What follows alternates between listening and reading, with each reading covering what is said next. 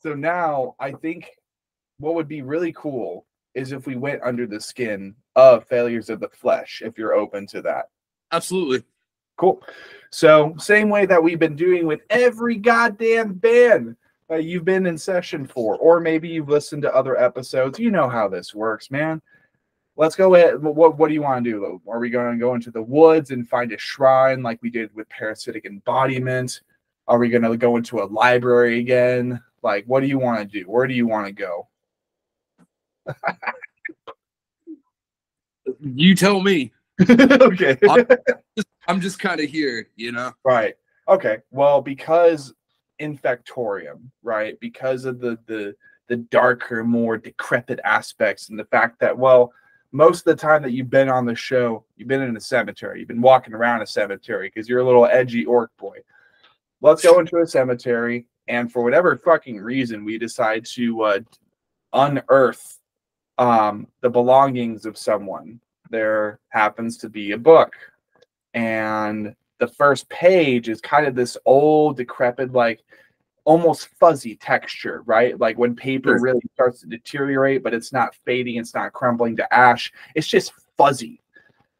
You see a fuzzy paper sheet with the cover, with the album cover, with the EP cover for Failures of the Flesh, right? And maybe the old English, the shiny metallic old English font is not on the front, but you know what this is. There's a reason you're there to unearth this book. It maybe was left behind by one of your loved ones or someone who is connected to a secret effort that you were also involved in. And they're like, well, be prepared to dig up the book. Dig up the book and bow, like, you know, embrace the failures of the flesh, whatever the situation may be. So you find this EP cover and, well, you open it. Or you go to the back, right? Because we have to turn the back and see the little summary. Maybe even more specifically, because this is your fucking EP, right? You're the one who wrote on the back. And more or less, you're just looking at that to remember what happened during the EP, during the events that would culminate into this EP. What would be the chunk of text on the back of your book on Failures of the Flesh? Man,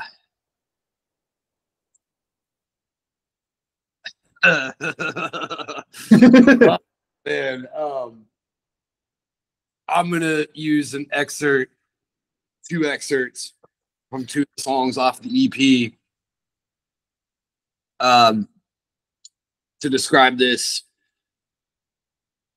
the best way possible. So, Failures of the Flesh, it was a very personal album for me, despite the fact that, like, what anybody feels about, you know, the quality of this or the quality of that or whatever, and how anybody feels about it. It was a very personal thing for me because, like, some of the subject matter I talked about, even if it was almost in code, essentially, I may have said certain things that were obvious. There may have been certain audio clips that were in certain songs that had actually been from actual videos where, you know, were personal things that I'd actually input into these songs. But two of the main things that I would put on the back of that cover would be that I'm sorry that I was the cancer pumping through your veins, and that this will never be the same again.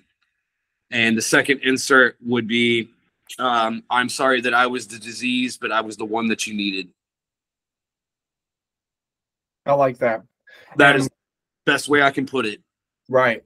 And obviously, you know, there's so much raw sadness and, you know, just kind of negative shit that happened.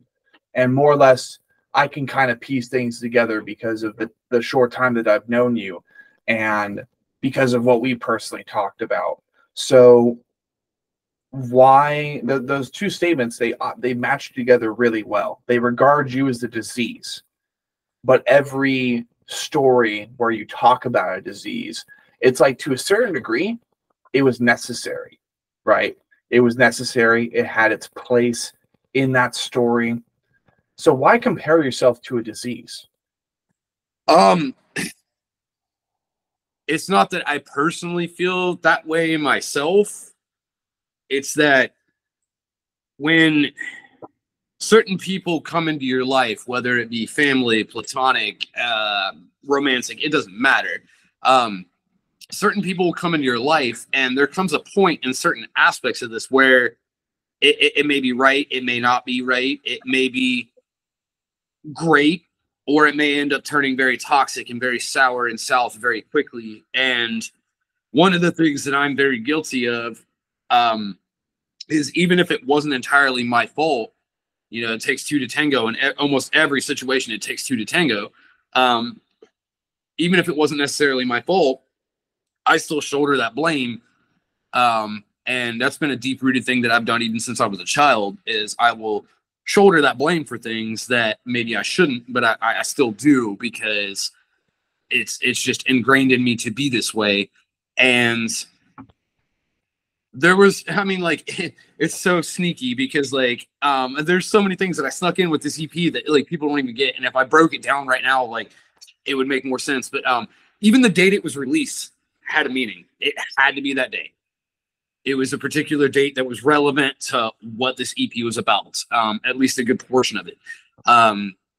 And it's there was a lot of things that I put into this EP, and a lot of things I was very personal about, that, like, if you know me and you know my history, especially the last 5 years, you know, generally speaking, what some of this context is about. Right. Some of it obviously was, you know, me writing feelings out. Some of it was things that like flow together with that certain thing to play into the story. But it was probably the most raw thing that I've ever released at this point to date. And I've released some pretty personal shit, but nothing quite to this caliber of things, to like something that literally shaped me as a person, how I am now, and left me with scars that I will never forget. Right. And that's part of the reason, once again, why it was even called Failures of the Flesh. You know, because when I broke down everything, I was like, you know, I failed this situation. I failed this. I failed did this and this. But I'm only human at the end of the day. So failures of the flesh. Yeah, exactly. There's only so much you can do in the flesh, and there's only so much you can try to escape and avoid before you just kind of end up running into walls. And you have to live through failures. You have to live through times that kind of balance you out as a human being. Like, even me, I've done some pretty stupid shit. I've done some pretty heartless shit. But for the most part, it is to such an insignificant scale and tier that it's like, dude, I've done some fucked shit, but I've more than made up for most of that. I've more than made up for most of that stupid shit that I did back in like junior high. Like, all you can try to do is atone. All you can try to do is repent. And then you don't even have to be a monotheist to use those words, right? Like, you can, because most of us, because me and Finn at least, we're from here in the United States. Like, we all know what those words mean. It means to take accountability for your bullshit. Like, if you fucked up, you fucking make up for it. And you make sure that the people and things and places and times that were affected in a bad way, you make sure that you make things right where you can. And then where you can't, well, let bygones be bygones. You got to move on. You cannot be a ghost. You can't be a phantom and be stuck in the past for too long. And that's an important aspect too. Like where you're going in with that is like accountability, but like accountability goes both ways too. You know, especially in situations that are so tense, or, you know, two-sided on things where, you know, you get two heads that are just together, you know, and they're both headstrong individuals. It goes both ways. Like, it kind of goes back to Newton's law. You know, every action is going to have a reaction.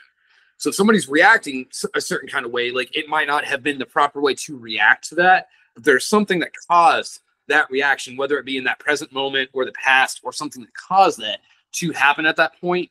And as long as, you know, if it wasn't the proper way to react to certain things, the person that had the reaction apologizes, you know, for reacting the way they did, and it holds the accountability for that, then I feel like it's only necessary at that point, you know, that the other person involved in that situation would also hold that accountability. Like, you know what, maybe I could have done X, Y, Z better as well, you know. And Yes. and that's the thing about the human experience that a lot of people don't fucking get, is like everybody wants to, and the thing that's most common in, unfortunately, is romantic entanglements and relationships, where people want to say, well, my ex is crazy, or this girl's crazy, or this boy's crazy, or whatever. But like, there's certain aspects to everything, like, and none of us are saints. No matter how much we try to be, none of us are fucking saints. We all make mistakes. We all do things that we regret doing. It's a matter of holding ourselves accountable for the things that we do and the things we've said and did, and trying to grow from that situation and be a better person, whether it's with that same person or with someone new or on our own. We have to grow. And that was basically what this album was to me. It's ironic, this conversation, because that's what this album was to me, was a growing experience and putting my past behind me and certain situations behind me that I needed to put behind me and let go of, because I had been holding on to so much emotion from that I needed to let go of. Yeah. Whether it does well, it does well. If it doesn't, it doesn't. You know, I needed to do it regardless. So it was something that I needed to let go of. And in the particular couple of situations it had to do with, like, you know, once again, I wasn't a saint either, but I took accountability for what I did and what I said. And whereas the other person decided to go a different route and refused to acknowledge anything. So, I mean, it is what it is. And this was my way of kind of getting it out of my system, where I'm like, I won't ever think about this again. Right. You know, after, of course, after we do the podcast. well, no, I mean, like, in general, I even now, a lot of things, like I said, like you were asking about the catch up and stuff, what I've been doing, like a lot of things have changed in the sense of like, I'm doing mentally better. There have been a few times where I've, you know, obviously we're human, we get bummed out about certain things and certain aspects, but there's been a lot of things I've grown stronger from in the process, and especially getting this off of my chest and a lot of the subject matter. I know what's coming up at some point here in this interview and then podcast. You're going to ask about contexts of songs and like meanings behind things, and like, and there's a deep rooted meaning behind every one of them. Aside from the intro. Okay. So even the fucking intro, honestly. Even the intro, there was a meaning behind certain things we added to that, even though there was no lyrical content. But I mean, regardless, I'm jazzed to get this out and get it out of my system to where I'm like, you know what, it's been talked about, it's done. Leave it in the past where it needs to be. Move forward with your life. You know, pick your fucking head up and keep moving. Yeah. And here's another beautiful thing that I kind of wanted to like bring to attention with the podcast. No context necessary. I remember when this EP first came out, and I'm like, hey, Blind with That are failures of the flesh. Like, that's actually really fucking clever, and I love it.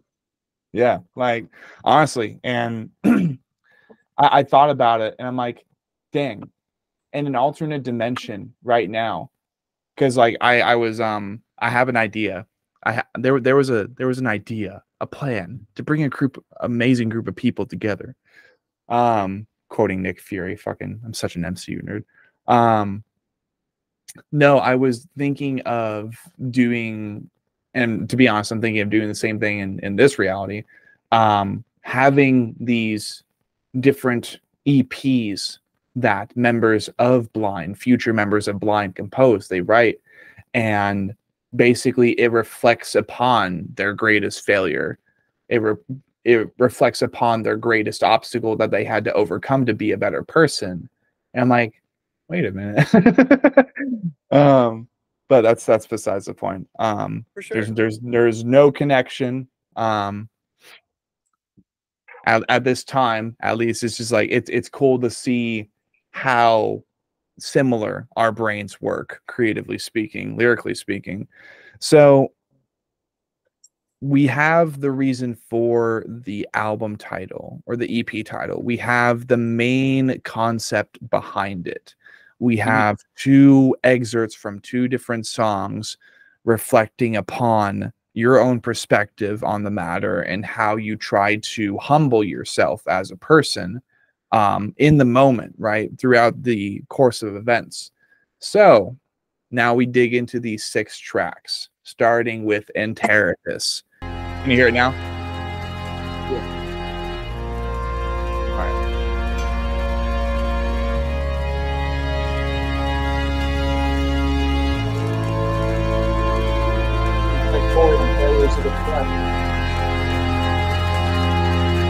What do we got going on here, bud?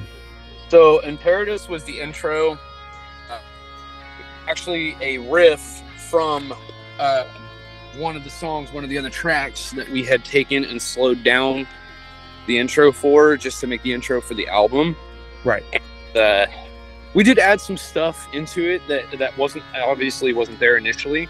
The fire crackling, the chains, and the woman laughing. And the woman laughing was probably the most significant thing about it, because what this album has to do with would have been relevant to that, like laughing at the trauma that was inflicted. So that's pretty much the gist of that. There's not really much else to that. It was just a little clever thing that we threw in there just to kickstart the album off, you know. And what do you know what Enteritus means? So it's actually, from what I understand, my producer was the one that because he created the instrumental for it, essentially. It's, if I recall correctly, I want to say he's. Ooh, okay. The connection cut out for a second, so I missed the last part. Oops, sorry.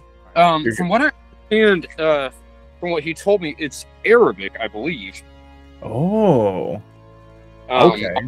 I'm not really entirely sure. I would have to ask him about it. I know when we started doing it, and started naming stuff, we knew what the definition of it was, but at the time I'm like drawing a blank because it's been a little while. So I can't give an exact answer, but I'm pretty sure it was Arabic. Interesting. So in that case, let's go ahead and use Google Translate here real quick. Let's see if we can pull something up, because I think that would be really cool. So let's see, Arabic. I'm pretty sure. Yeah. Is it Arabic? Hold on. Enteritus. Let's see. No. You know what? That sounds Latin. That sounds really Latin. Just like Enteritus. You somebody. You know. Latin. It is Latin. It is Latin. Sorry. For destruction. Destruction and disillusion. That makes sense. That makes sense. All right. He's really big into like looking into deep things. Like sometimes I leave the naming stuff up to him, because that's what this dude does for a living, is like recording stuff, and like he'll sit and he'll get on the dark side of YouTube for like hours, and I won't hear shit. Be like, the next day I'll get a message back like, dude, did you know like these 50 facts about whatever it is? It's like, I kind of think a lot of it to him because of that, because like he's a really smart dude. He's really fucking clever. So that actually checks out. I let him name a good portion of things that I do. Okay. So then we immediately jump over to track 2, which is Convergence.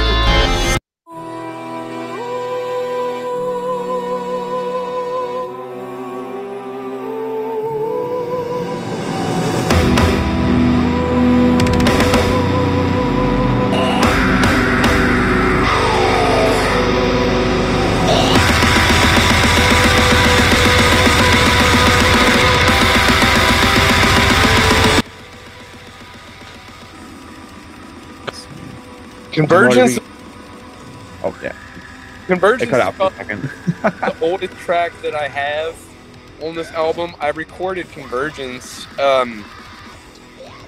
back in 2022, and I had recorded it at the time. I was still involved in a very toxic relationship at the time, and I was sober at the time, because I had been made to believe that that even if I came home from work and had a beer, probably because of that, and I was out of control, and there's a lot of manipulation and shit during that time frame, and a lot of really toxic behavior exerted towards me, and which turn, you know, led to me really shutting down mentally. One of the excerpts for that, the back of the album, for the whole album, I would say, that comes from that. And that was the line, like, maybe I'm the cancer pumping through your veins. All I know is it isn't the same. And, you know, there were several things, like, that were exerted in the song, like, lyrically, like, the good in me has died, macerated, left behind, cold and lifeless eyes set to survive.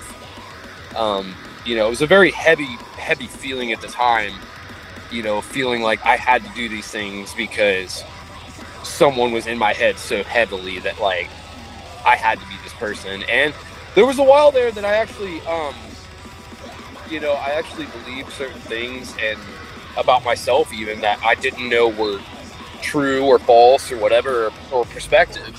And that's where the term convergence comes in, you know, like converging with yourself and becoming,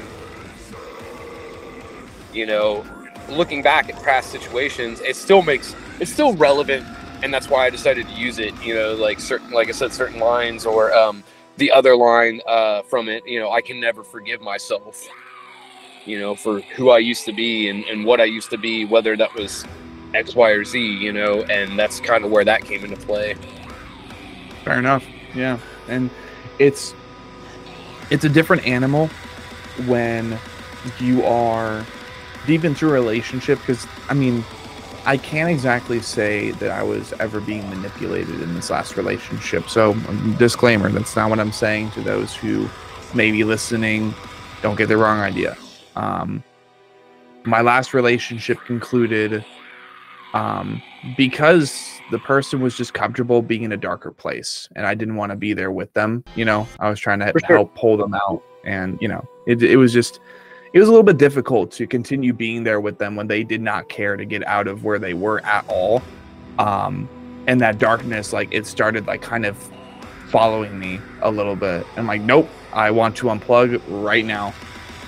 You know, you don't want to meld with that darker comfort. And of course, for me, my ultimate comfort, my ultimate peace is just, I can't see anything level darkness.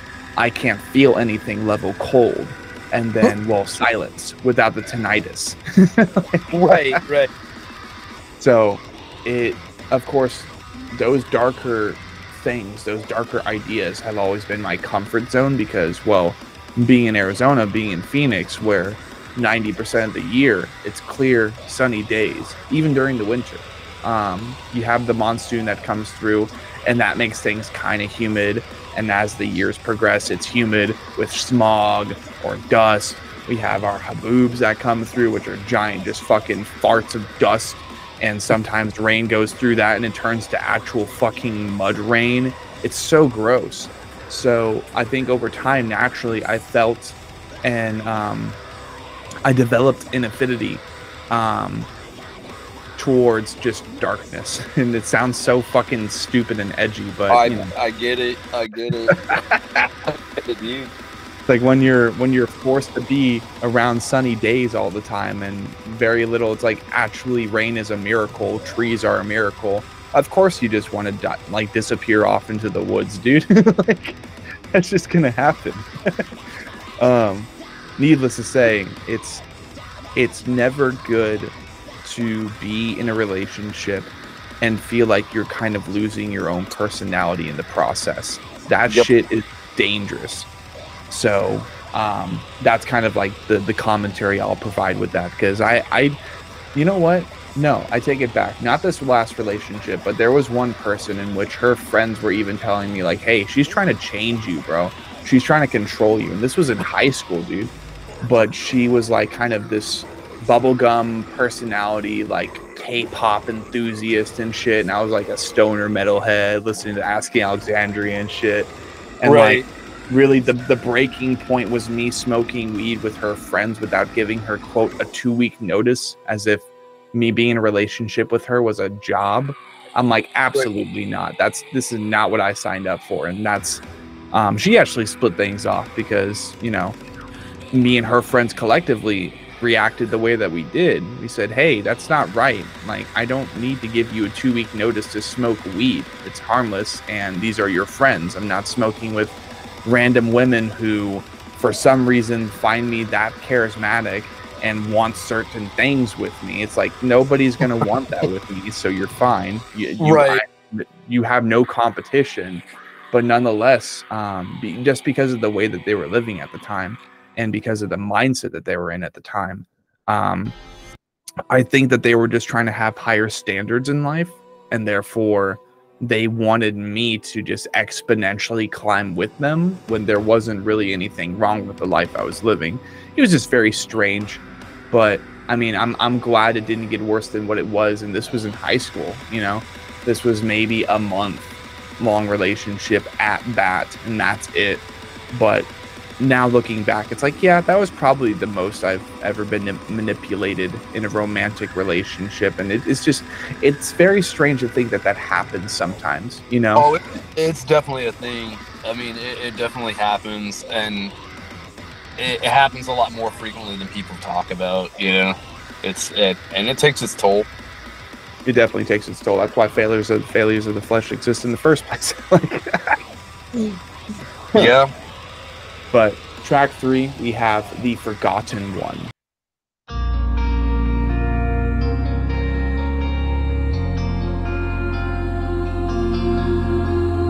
Soft lips that gave to a severed kiss. You held my hand in yours for one last time.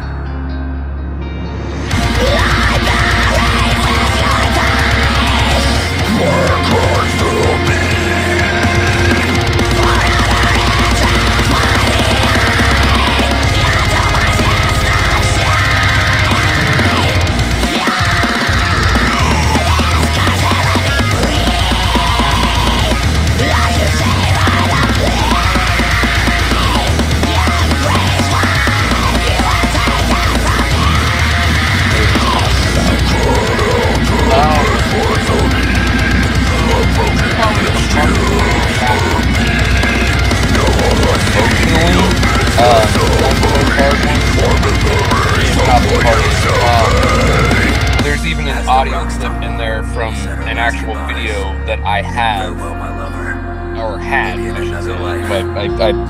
Any memories of this, I've deleted off my phone at this point now, but I had saved this video specifically for this purpose. You know, during the breakdown, it was an audio clip from an actual conversation where I asked him, you know, how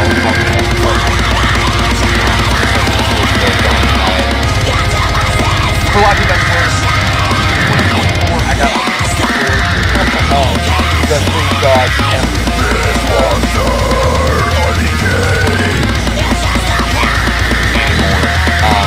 deflecting the situation. It was very rough. The breakdown is probably one of the most heartfelt heartbreaks I've ever felt in my life. You know, I'm sorry I wasn't enough, no matter what I did. I wasn't worthy of your love, and this is the price that I'll pay. And you know, the chorus plays right into that. You know, very sweet. My black heart is forever confused by the angels, and my skin stopped shedding until I shed off this version of myself and shed all this grime that I soaked up over the years, invested in this situation that I needed to get away from. And it was a very personal one. Very personal one. I wasn't talking about it. You know,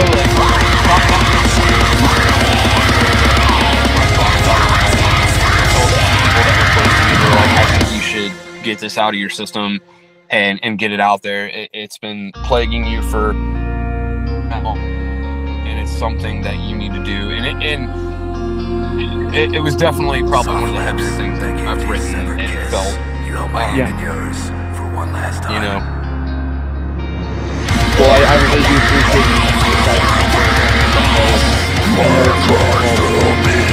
you. Track 4, which is pretty self-explanatory. I know what this is about, but for the sake of, well, if we go over to the Spotify, you got 22 monthly listeners. Motherfucker, you should have at least $4,000 by now. Or $4,000, 4,000. That's bullshit. This is why we're doing this podcast, because you motherfuckers don't know what you're missing. Anyways, track 4, we got Nocturnal Goddess.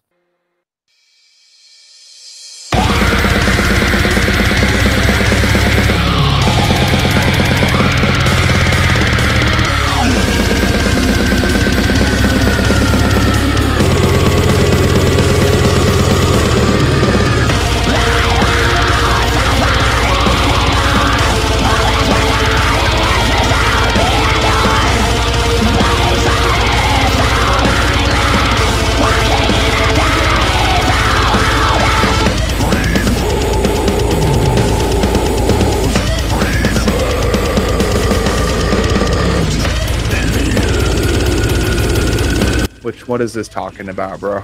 If it ain't already obvious. So it's probably not as obvious as you think it is, to be completely honest, because it actually touched a couple subjects, and the main thing that this one was about lyrically was about obviously like having these issues, particularly like late at night. That's when most people have issues, like thinking about their lives, traumas, and et cetera, you know, and they start getting really heavy in their head and thinking about shit. And that's kind of where that came from, is the Nocturnal Goddess playing in my head again, you know. And it was more so about people that I grew up with. I won't say parents, because that's a very subjective term. So, you know, like right off the rip, the first lines coming into this, you know, are, "I won't suffer this anymore. Home is where the heart is. You showed me the door." You know, I felt very, very abandoned from a young age, and it really fucked me up, like growing up the way that I did. But it also made me a stronger person in the long haul, I feel like, because I'm able to be independent now, and not have that codependency on anybody, and not feel like I need somebody. It's just nice. You know, and once again, this one was actually a really heavy one emotionally, lyrically. You know, the pre-breakdown, you know, I saw visuals of who I was and what I've become. It's fucking pitiful. I wonder, do you still think of me because you're plaguing my dreams? And once again, like coming back into the nocturnal thoughts and shit. Even the end of the song, you know, was very heavy for me, because it was meaningful in the sense of like, I'm done with this. This is where it's going, you know. You know, I'll bury these problems down deep until these problems will bury me. It's time to break these chains and take back my life. It's time for me to let go of this shit. Everything that's holding me back, everything that's holding me down and anchoring me down emotionally, it was time to just let it go. I didn't need to think about it anymore. I didn't need to be a part of it mentally anymore. I needed to grow from the situation, both from the other subject matter involved, where I wrote a bunch of this about, and from the way I grew up and shit. And that's a whole ass, like, I could do a whole podcast about that, so I'm not even gonna get into that whole fucking rabbit hole of jumping into that shit. So we just won't go there. But it was a pretty meaningful sentiment behind it, you know, like what I was going for with it. Right. I mean, honestly, how deep does the rabbit hole go? I mean, this is your time, dude. Damn, dude, that's a rough one. That's a rough one. I mean, I'll put it in context for you, just as simply spoken as I possibly can. My birthday was Thursday, and neither one of them fucking called me. So that tells you anything. Yeah. And it's a two-way street, you know. It's always an excuse. It's always something. And, you know, Like I said, there was a meaning behind the date that it was released. The date that it was released was a particular date that mattered to an individual particularly. And my birthday of last year, my birthday week, I don't know if you remember when I had that hearse, the caddy, and my hearse, my ex had forged my name off the title while I was at work, despite the fact that, you know, I had money for her to pay off her half of it. I'm not going to get super heavy into that. Whatever. Got repoed while I was at work. I just left a project that was getting pretty serious because of some drama that was going on. And both of my parents tried to kill themselves. So, all on my birthday week of last year. So, I don't have good memories associated with this time of year, typically. Yeah. And that's kind of why this was so important for this to come out on the 19th, because it was like, nope, this is happening. It's coming out on this date, because if that person ever sees that date, they know what it means, and they know why I fucking did it, and that it's neither here nor there. Right. It also marks the 1 year anniversary of the last time my last major relationship and myself, particular individual, had spoken. And 6 months later, they got married, despite the fact that we were trying to work things out. So, very personal EP. Yes. You're getting a lot of shit out of me that I don't normally fucking talk about. So, and again, I appreciate you sharing, because I mean, we've more or less, we have talked about a good portion of this, because despite our distance, and whether it has to do with the fucking podcast or not, we've gotten very close, because we knew that we have a path to share in the first place, both as brothers and artistic collaborators. And for every conversation that we've had where it's been me and you just sharing this like very, very personal shit, I'm grateful to have the opportunity to continue making brothers along the way, on a more like a more raw note personally for me, and to kind of emphasize my gratitude, dude. All the brothers that I've had along the way who have just like kind of fucking just done stupid shit, so I've had to cut them off. They probably even listen to this podcast still, which, you know, hey, hi. But you're definitely staying over there wherever you are. trying. Yeah, like it's been very difficult being someone who is as supportive, naively optimistic. That's always a term I use, because it's a naive, almost Disney level optimism. The same optimism that like had characters like Flynn Rider become so iconic because they were more realistic in those films, right? Right. Quite literally, I try to live my life like a Disney movie, because growing up, my life kind of felt like a World War II documentary. And that's not to compare it to Nazis and the Jews or anything like that, but just to describe it and compare it as being grim. Please, nobody get the wrong idea. I'm not comparing my very privileged, very fucking white, very okay life to Nazis killing Jews and actual genocide. I'm just saying it was grim. It was very grim, and it was basically a facade. But anyways, I've lost a lot of brothers along the way, not dead, but just having to cut paths with them because they want to do stupid shit. So it's been really refreshing to have someone like you who's come along the way and who's kind of like entered in at the right time. And we're like, hey, we both did this and this and this. We like this and this and this. You want to work together? Yeah, let's fucking do it. And we've been talking ever since. Like me and Finn, people, we're fucking tight, and we're making some plans to meet in person, because like I can't handle it anymore, bro. I need to give this dude a hug. Need to give this dude a hug, share a beer or 15 with him, go up north, go up into the woods, like you fucking name it, dude. Or I definitely want to make it happen sometime this year. Disappear into the void. Disappear into the void. Exactly. The void that is False Giant Point up in Black Canyon Lake or something like that. But dude, it's I'm grateful that you've been willing to share this, because I think this will also gravitate a lot more authentic, raw, and people who are just, they're willing to be vulnerable. They're willing to like have their walls down and maybe speak about things in their music the same way you're doing with this EP. I think it will bring a lot more authentic people into your crowd, and therefore, you know, it might just help blossom a full garden, a full flower bed worth of different, you know, different flowers, flowers being the people, and just raw, like, you know. Fair enough. So track 5. This is absolutely my favorite track on the EP, by the way. This is my favorite. That's everybody tells me that, dude, and like it's so good. It's my favorite too. So like that makes me feel good. That I'm like, all right, I knew I hit one with this one. Yeah. So we have track 5, Tears of the Wretched.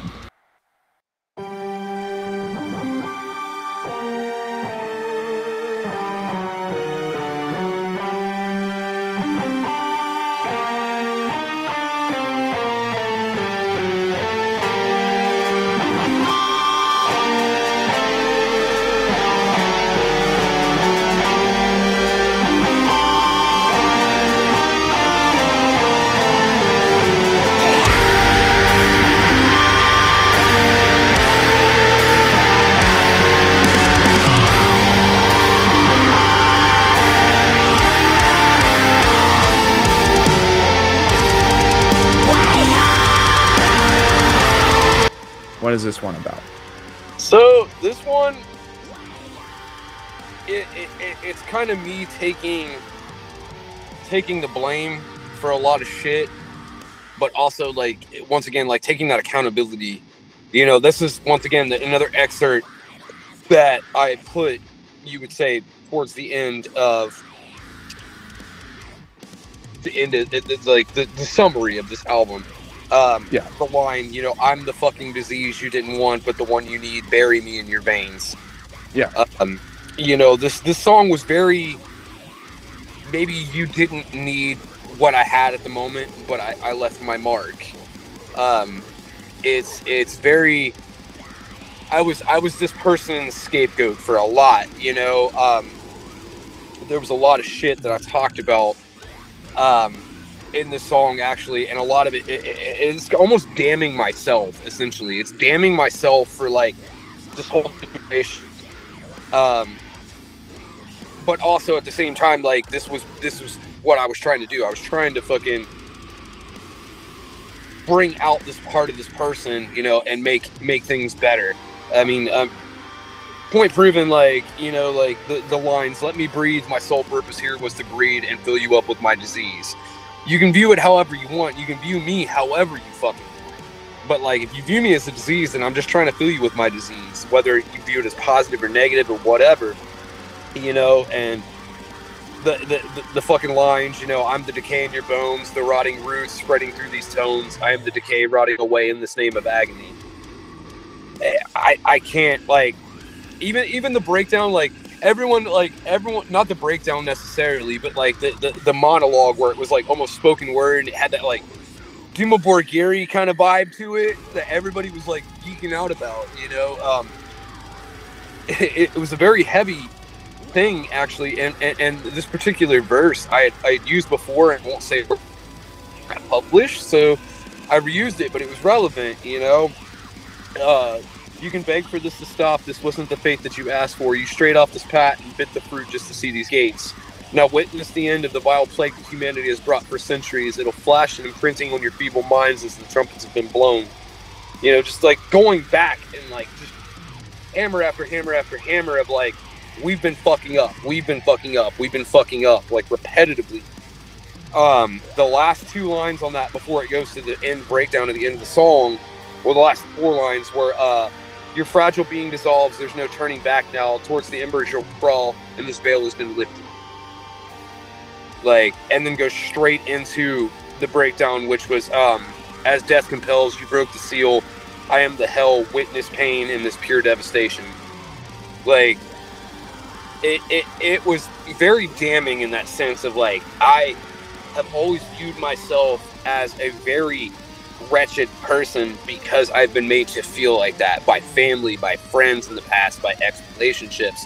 And like the people that have actually taken the time to get to know me have taken the time to know that like maybe you're not as bad as you think you are. Maybe you're just a very broken person. Maybe you're just a very emotionally broken person and you've had a very traumatizing fucking life, and maybe you need to take time to like really break this down and like get this out of your system and do what you need to do. And it's ironic because that's my favorite song on the fucking album to date, and probably one of my favorite songs I've ever tracked, because that was my way of like breaking down everything. It was like, yes, I'm wretched and these are the tears I'm shedding for it. This is the pain that I have endured. This is who I am as a person. I'm wretched, but like I'm still in pain.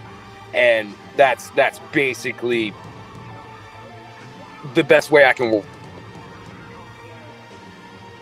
Yeah, that's the best way you can paraphrase it, which is that works. That's completely fine because it plays with the words. Everybody loves when you can continue upon the dialogue, you can continue upon the vocabulary that's used in the song name itself, and can just continue manipulating it, right? That's lyricism. So Tears of the Wretched, solid track. I mean, obviously the rest of them are too, but Tears of the Wretched just stands out for me, you know? Track 6, we got Martyrs. You went a little hardcore. I'm not sure if I can throw you there.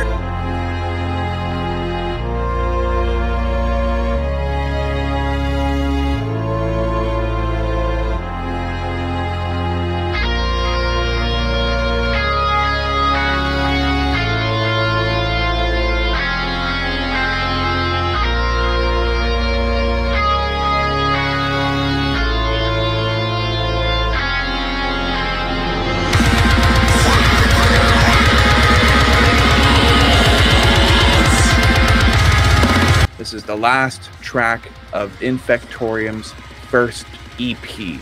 What is this talking about? Martyrs is basically just the acceptance of things. You know, the acceptance of like, this could be the end, it could not be the end, whatever. You know, Yeah. the core, you know, separate, macerate, I'll end this pain and choose my fate. Taking a hard glance through these broken eyes as we embrace this fragile dance in our meaningless lives. Like, there's just so much in this. It was really hard. This was the last one we recorded, I believe. And it was a very, very heavy thing for me, because it was just like, you know what? This if I go tomorrow and I'm a martyr for someone else's fucking trauma or pain, that this is the way it's going to be. You know, like even the outro to it was actually kind of interesting. Like I did something a little different, that little goblin-y outro to the song, you know. I hope you can feel this, the mental decay, devoid of the light, mentally cruel, pleading for the end, awaiting the bleed, as we force our broken smiles under the shattered glass, we say our final goodbyes to this fucked up world. And it was basically just the acceptance of like, if this is accepted, and like, you know, day to day, I never know. You know, I could fucking get up tomorrow and drive to one of my jobs and get fucking in a car wreck. I could all sorts of shit. I mean, you know, one of the situations that happened recently, you know, I had somebody come into the shop and threaten the entire gun, you know, and not a pleasant feeling and not a pleasant situation, but it's never predictable. And everything in life, whether we want to admit it or not, everything in life in a situation like that, we are always a martyr for somebody at that point. You know, we are sacrificing a part. Like if someone had a bad day, let's say, let's speak for context here. Like, you know, let's say for instance, take a fucking serial killer.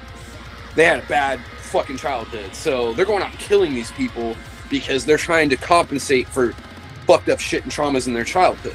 So therefore, all these people that they killed became martyrs for this individual at that point to try to compensate for that. And that's kind of the way that I took that, was like, if these people want to continue to use me and abuse me and treat me like shit or whatever the situation is, I've become a martyr for whatever trauma it is that's induced this to begin with. And whether I accepted the fate or not, you know, is a different story. Whether I wanted it to be like that to begin with is another story. But regardless, that was what was going on, and that was kind of my way of like compartmentalizing that in my head. Was like, you know what, this sucks. I don't want to be a martyr for someone anymore. I don't want to be a scapegoat anymore. I want to move forward with my life. And even if that means I have to put on a fucking fake smile and pretend like everything has ever been okay in my life, you know, and Right. continue on, for lack of better words. And that's basically what that boils down to in a nutshell. It's a weird analogy. No. It's a weird analogy of the way I've tried to break this down to people. Like it's so hard. Like my roommates, very supportive, love what I do. You know, they get a kick out of it every time I come back, and I'm like, oh, I did something new, and they're like, oh, sweet, what is it? You know, like not really their vein of music personally, but you know, they're very supportive of it, and I'm super jazzed that like certain people can relate. And when I share lyrical content with them, like one in particular really relates really hard, more so than the other, and is always like, dude, that hits me in ways that like I can't even put into words at this point right now. And that's really why I've started doing music to begin with, was because of that. Because I remember growing up and listening to certain bands and certain songs, and I'm like, I relate to this. Like, fuck, you know, like someone else feels this way. Like, and I didn't feel quite so alone. So that's kind of why I started doing this and like touching on certain subjects. Like, you know, we live in a very stigmatized society. Nobody wants to talk about mental health. Nobody wants to talk about abuse, you know, and unless it's, you know, in a subject matter that fucking, you know, promotes whatever end of the fucking spectrum they fucking fall on. Nobody wants to talk about it. And the point of this that I'm getting at is like, it doesn't matter what either end of it you come from. None of that shit's relevant. Abuse is abuse. Getting treated like shit is getting treated like shit. Growing up and having traumas is growing up and having traumas. How you choose to handle that, that's what falls on you. Yeah. You know? And that's why I chose the musical outlet and the artistic outlet in many shapes and forms, because it made sense. I didn't want to spend the rest of my life like taking these traumas and taking them out on people and shit, and walking around with a chip on my fucking shoulder all the time. And like, there's still certain things that are very touchy with me, to where I'll clam up and dissociate. I'm like, you know what? Nope, we're done talking. And I'm just out. Yeah. And sometimes I feel like I dodged a bullet, and sometimes I feel like I could have handled it better. You know, sometimes I was right and sometimes I was wrong, but that's the most important thing that I think a lot of people forget, is like, people are people. Behind that picture, that profile picture, that name, whether it's their real name or a stage name, content name, whatever, it doesn't matter. Like, they're still a person, and they've had a life. And when it really comes down to it, at the end of your life, the only thing that we really have is what we're remembered for: 2 dates and a dash. Yeah. Dash represents so many years, experiences, memories, that they can't chisel on a fucking piece of rock. And that's why this meant so much to me to do this album, you know? Yeah.